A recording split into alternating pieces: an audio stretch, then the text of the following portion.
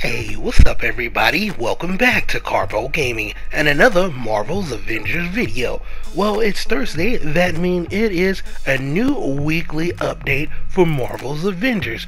We have a new weekly blog, a new war table, and yes, we have a new Shield Substation Zero outpost, as well as Tachyon missions. So, without further ado, ladies and gentlemen, let's get started with this week's war table. Now, first off, we have new content, ladies and gentlemen. The new content obviously is what you're seeing right here, the Shield Substation Zero.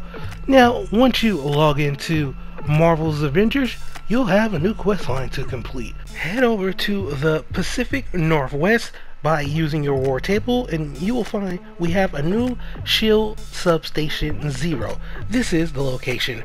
From here, you need to head over and speak with Commander Hill, and she'll get you started with doing your very first part of your quest step for the new mission. Now, with this, you'll need to investigate the temporal anomalies by taking on the new Tachyon Rift missions, which is the first time players can get cosmic gear on the daily. So that is pretty cool. Now, we could possibly get it during the weekly priority missions, but this is a more surefire way for you can get that kind of gear.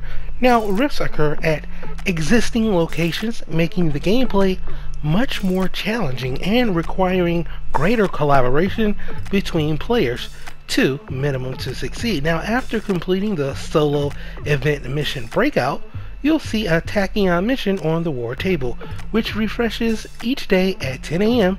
Pacific Daylight Time. Now, the Tachyon storm will damage players over time, but it also charges heroic energy at an increased rate. Now, with the Meridian modifier active, players can pass through temporal anomalies to extend the time you can spend within the Tachyon Rift. Now, this is a late game offering, so you need to be a minimum of 140 power level in order to play. Now, we also have our weekly priority missions, but they have actually been moved this week, so we can focus on this new Tachyon mission, but they say don't worry, they will be back. Now, we also have the priority harm challenges. So with this, on your first weekly completion, you'll get the Avengers 1963 number 4 comic, which will give you 1% armor, which is actually really good. And last but not least, ladies and gentlemen, don't forget we have our Mega Hive, but this time returning with guaranteed exotic, and 2 of them as well.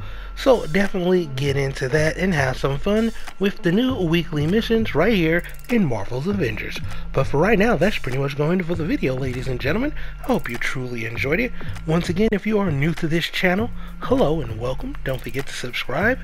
Right here at Karpo Gaming, I upload a wide variety of videos ranging from glitches, update, tips and tricks, news videos, and videos like this. So once again, I hope you truly enjoyed it. Thank you everybody for all your love and your support, and as always, I'll be seeing y'all in the next one.